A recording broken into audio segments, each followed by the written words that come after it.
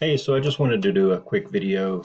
We just got back from training, search and rescue training, and had the UAV out.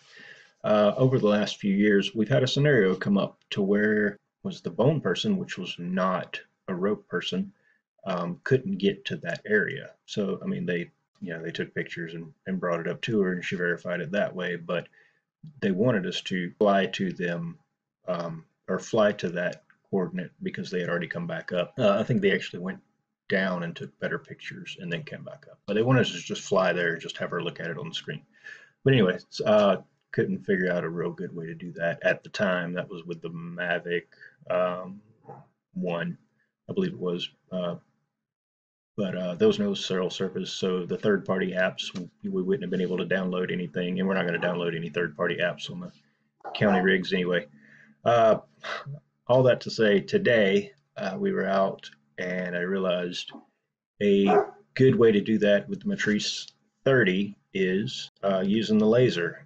When you use the laser, you'll see that it gives you coordinates, and if you rotate your camera straight down 90 degrees, um, you can just pretty much do it caveman style. And so just follow along with this. I'll explain to it in the video.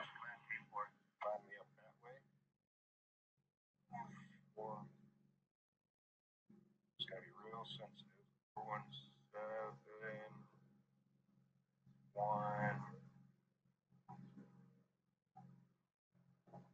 7 1 2 3.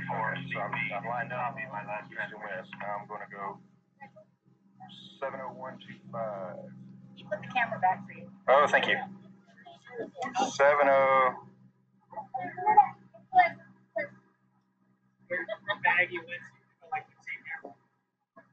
There's feet print.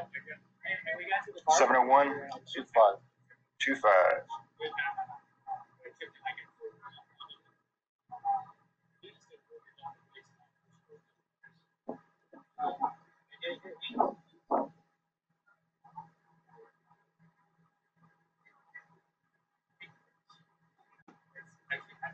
All right, let's see what we find. Am I still on the right, east and west? 417 130? I'd say that was with the sun was shining on the screen. It's super windy today. Is that it right there? You can see it right there in the bottom corner.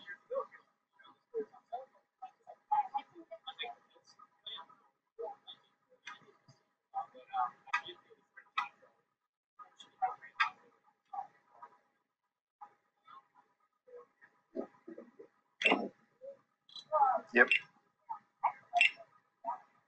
Hey, what color is your camera? I'm sorry. Jeff, what color is your camera? Go ahead, T4. Has it got red on it? Yeah. We have the intersection of Clergy Road and Bristol Road. So as you can see, just within, I don't know, less than a couple of minutes, I was able to deploy and find the evidence we were looking for. Now, this was just training, but another scenario to use this would be if you were out on a search and you wanted law enforcement to look at evidence that you may have found. You could radio back, give the UAV operator those coordinates, fly out, find it, and just have the law enforcement officer look over your shoulder and see if that's something that he's looking for or if that's just a piece of trash. So anyway, hope this is useful information. Just wanted to get that out there. Thanks.